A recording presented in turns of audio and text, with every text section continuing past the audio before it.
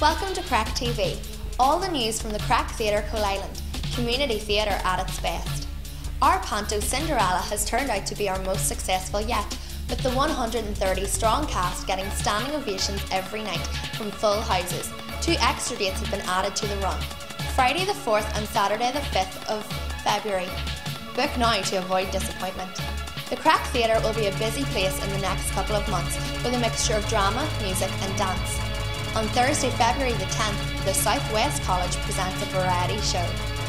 On Wednesday the 2nd of March, Sudamo's Dance Theatre Company presents 2 performances of international dance, a matinee at 1:30 and an evening show at 7:30. On Friday the 4th and Saturday the 5th of March, Footlights Theatre Company presents Olivia, the female version of the classic Lionel Bart musical Oliver. On Friday the 11th, after a successful run at the Grand Opera House Belfast, Chronicles of Long Kesh returns to the Craic Theatre.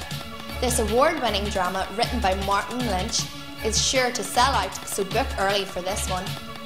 On Wednesday the 16th of March, the local branch of Cultus Culturi Urin hold their annual concert of traditional music to celebrate St Patrick's Day. This concert will showcase the talents of the local trad musicians. On Saturday, March 19th, the C21 Theatre Company presents Not a Game for Boys by Simon Block, which was a huge hit at the West Belfast Festival last year. Please check our website www.craicsartcentre.com or follow us on Facebook. Join the Craic Theatre Coal Island group. Tune in next time to Craic TV.